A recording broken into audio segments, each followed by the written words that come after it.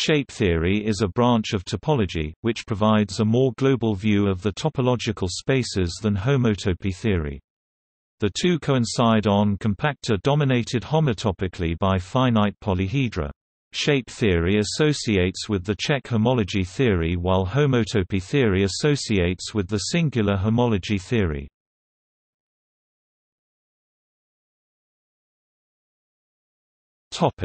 Background.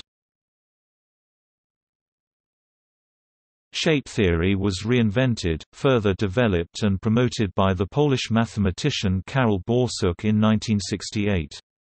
Actually, the name shape theory was coined by Borsuk.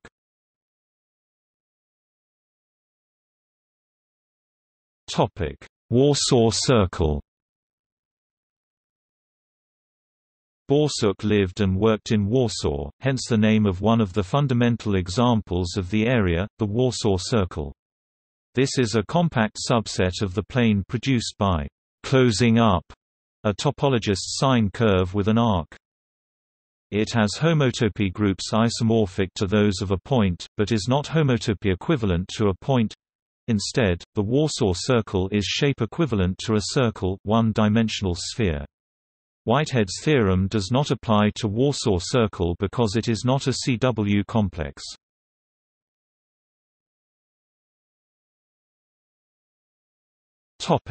Development.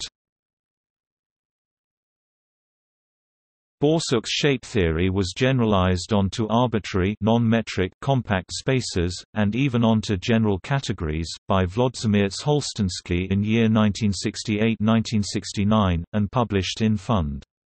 Math. 70, 157–168, y.1971. See Jean-Marc Cordier, Tim Porter, 1989, below.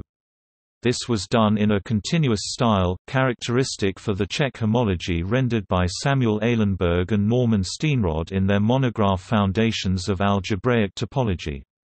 Due to the circumstance, Holsztyński's paper was hardly noticed, and instead a great popularity in the field was gained by a much less advanced, more naive paper by Sibe Mardesic and Jack Siegel, which was published a little later, Fund. Math. 72, 61–68, y.1971. Further developments are reflected by the references below, and by their contents. For some purposes, like dynamical systems, more sophisticated invariants were developed under the name strong shape. Generalizations to noncommutative geometry, e.g. the shape theory for operator algebras have been found.